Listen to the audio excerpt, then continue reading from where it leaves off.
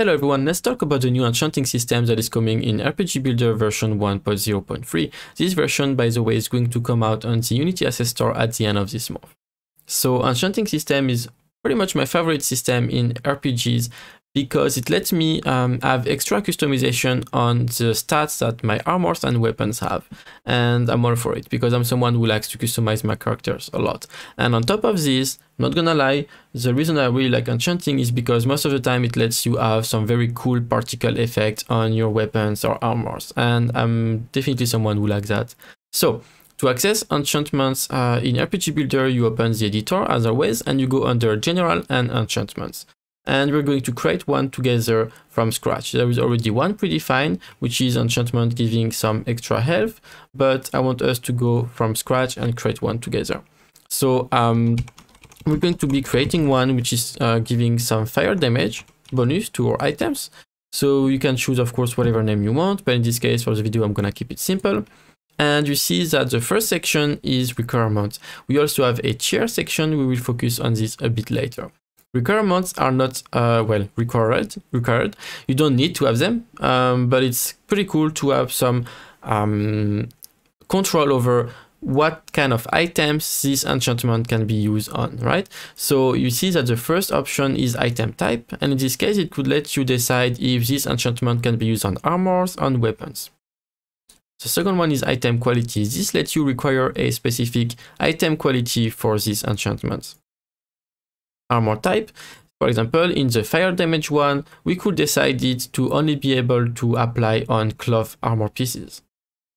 Armor slot, let's say that we want to do some RP, we could have a movement speed enchantment and it can only be applied on boots or something like this. Weapon type, pretty straightforward. And the weapon slot lets you, this is pretty cool for balancing actually, lets you define if an enchantment can be applied on a two-hand weapon, mayhem, offhand, or things like that. For this video, we're going to keep it simple and not have any requirements, but you can have as many as you want. Let's now add our first chair.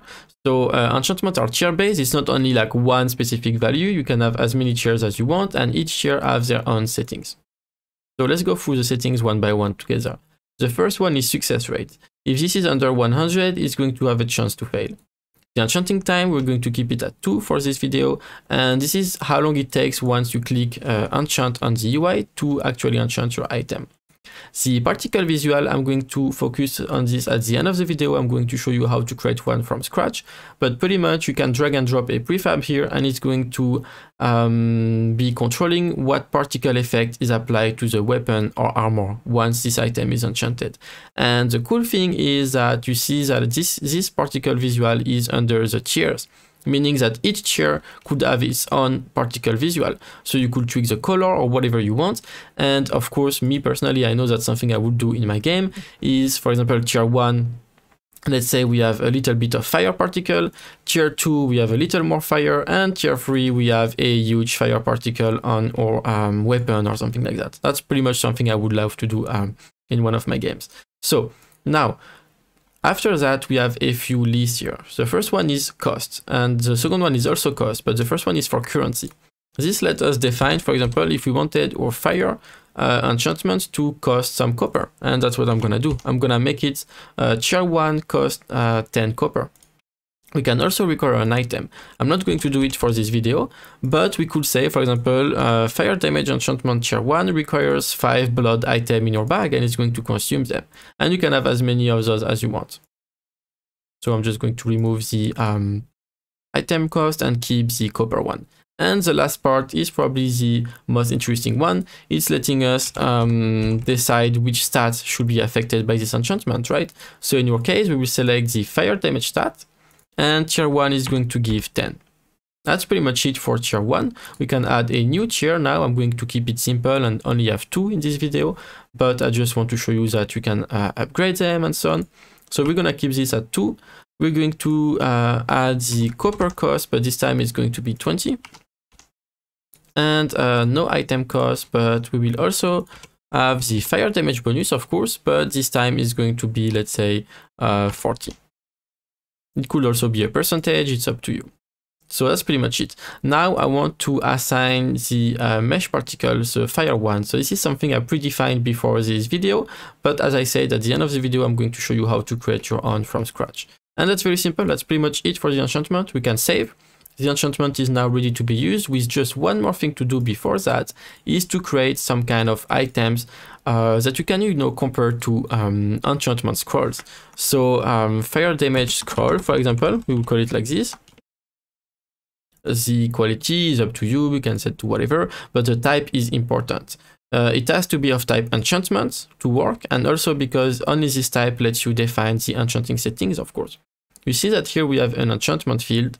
This is, of course, whatever enchantment you want attached to this item. In your case, it's going to be the fire damage one we just created. And it has also another option, which is about consuming the item. So this is up to you, like if this item should be consumed or not once the enchantment was applied to an item. If it's not, then it's gonna stay in your bag forever and you can use it as many times as you want. If it's consumed, then it's going to be gone from your bag after it's used. For now, we're going to keep it in your bag, and I'm gonna leave the rest of the settings default. And that's it. We can just now go in game.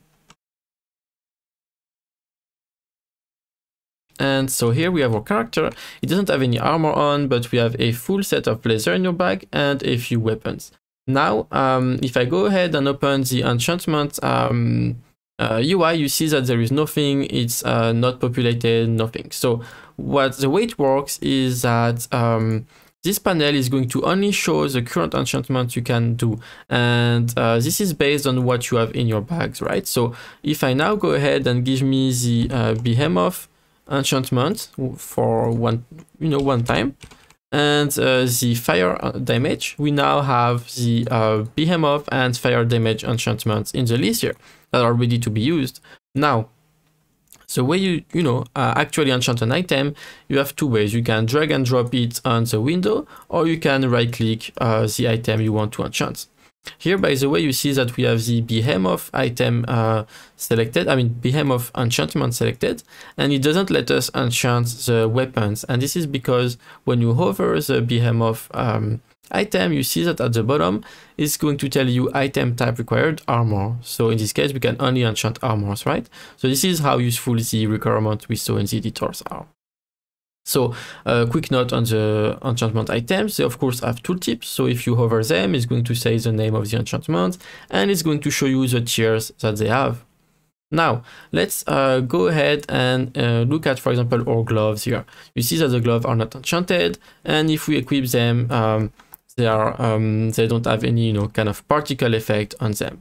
So we will go ahead, we will unequip them and enchant them. So let's go to fire damage and enchant our gloves with tier 1. That's it. Now if we hover the gloves, you see that below the stat we have enchanted fire damage plus 10. And if I equip them, they now have the fire mesh particle we defined in the editor, which is pretty cool. And this works on any item type. So for example, I could go ahead and equip the axe here, and you see that the axe has no particle. I'm now going to enchant it with fire damage, and now that we can equip it, it has the fire particle, and it has on the tooltip the bonus of the enchantment. So and of course it's going to actually increase the stats. Obviously we now have 10 fire damage from this axe. Now let's upgrade our laser. So you see that now it's going to show, instead of tier 1, of course it's going to show the next tier, so tier 2.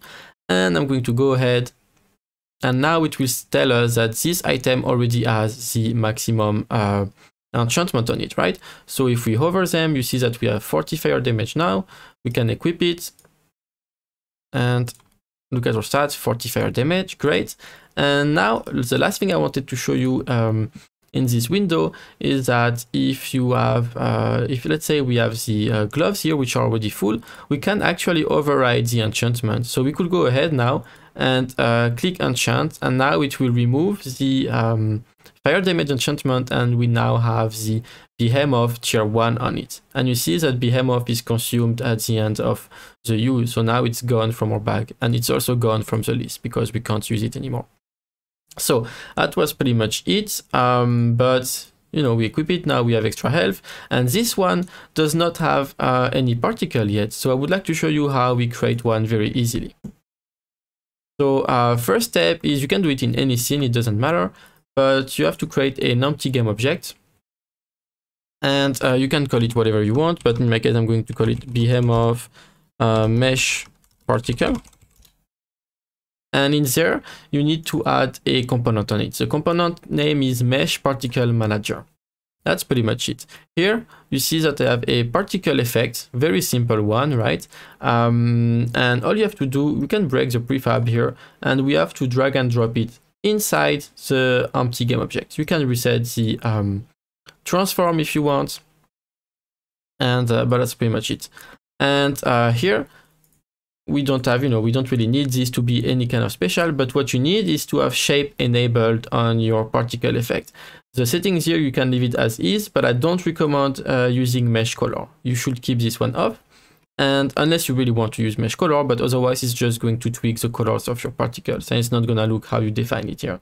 And also, most likely you want it to be looping, right? So you just make it loop, and then you keep the settings how you want. That's pretty much it. The last thing you have to do now is to add this particle to the particles list of the Mesh Particle Manager, and we can just drag and drop this prefab here now. I'm going to remove it. We now go back to the editor, Enchantment, Behemoth, and tier 1, we can now assign Mesh Manager, and here the prefab again. So both tiers have them. We can go back in game. We go back on our character, and you see that already now in the main menu it is showing already the Behemoth particle enchantment from our item, I mean from the gloves, right? So we can now hit game, and yeah, so we have the enchanted gloves, and they now have nice particles. So we can unequip it again, and it's gonna work. Now another tip is, you see right now I'm not very satisfied because I think it's too big for the character. So what you can do here is open the prefab of the particle, and you can actually tweak it in runtime. So we can say the size is probably a bit too big, so 0.5 to 0.2 maybe, and maybe it's going a little too much high, like maybe it's leaving also a little too long, so this maybe to 6, and the gravity modifier maybe to 3. We can now save that. Save the prefab, and we just have to unequip it and equip it again. And now you see that it's already modified, and I guess it's a little better. I think it looks a bit better right now. And of course, in this Behemoth particle, or like your mesh particle manager, you can have as many particles as you want. If we look at the fire one, it has 2. It has one that goes in the world and one that stays on local on the item. But this is just Unity particle related stuff, so it's up to you to learn about that or not. But yeah, that's pretty much all I wanted to show you for this new system. I hope you like it. Personally, I think it's pretty cool. I love how it works. It's very easy to use, very easy to create. And also, we can have some nice looking effect on our weapons and armor. So yeah, I'm pretty happy with that. Let me know what you think in the comments. Always let me know if you have some questions or suggestions. Make sure to join the Discord, and see you in the next video.